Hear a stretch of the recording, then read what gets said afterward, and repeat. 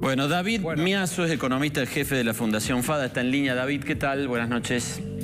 Buenas noches, un gusto estar conversando con ustedes. A ver, ¿por qué la carne aumentó 70% contra 114% de la inflación? ¿Cuál es el tema? Bien, primero una recomendación a todos los que nos estén escuchando. Aprovechen y compren porque está la carne en el precio más bajo de los últimos años, tanto contra la inflación como contra el pollo, contra el cerdo y el resto de los alimentos. Así que aprovechemos. Comamos asado. Sí, aprovechemos a comer asado y a guardar un poco en el freezer si tenemos. No, y respondiéndote a tu pregunta, esto tiene que ver directamente con la sequía. Como sabemos, el campo sufre una sequía desde principio del año pasado, que recién se ha empezado a disipar durante estos últimos 2 meses. Eso generó que en los campos ganaderos principalmente haya menos pasto. Entonces, si los campos tienen menos pasto, los productores pueden tener menos cantidad de animales en ese campo, simplemente porque hay menos comida. Entonces, los productores se ven obligados a vender hacienda que normalmente retenían para engordar o retenían para reponer de alguna manera, y eso generó que en los últimos 12 meses la faena haya sido 1 millón de animales superior a los 12 meses previos a mitad de año pasado. Entonces eso ha generado un incremento en la oferta de carne que ha hecho que los precios se hayan atrasado mucho. Ahora, si yo estoy vendiendo un stock ganadero que normalmente no vendería, ¿algún problema me va a ocasionar a futuro?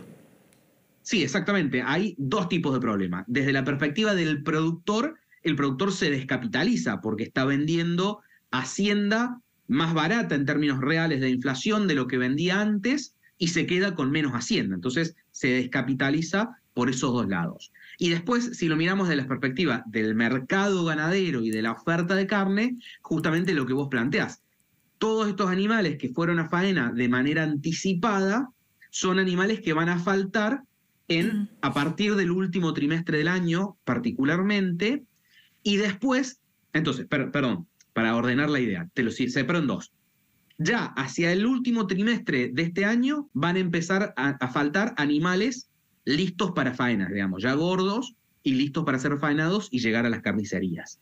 Entonces, se está previendo que a partir de, en algún momento, septiembre, octubre, noviembre, no se sabe exactamente, esta oferta que decíamos que hay más se va a empezar a contraer y eso podría tener algún impacto en los precios. Eso, si querés, lo de más corto plazo.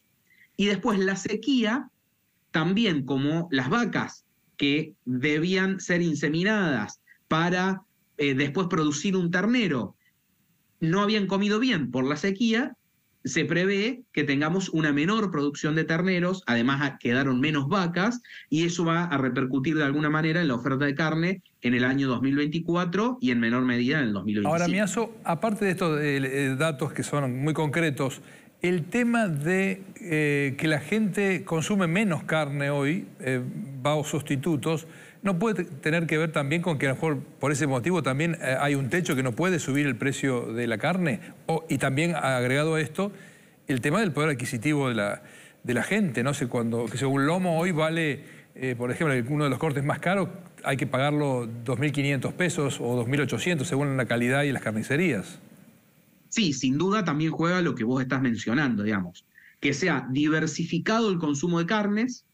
Hoy vos calculás que de la producción total de carnes, vaca, cerdo y pollo, la carne vacuna es solamente la mitad, la otra mitad la ocupan principalmente pollo y también cerdo, entonces se ha diversificado el consumo.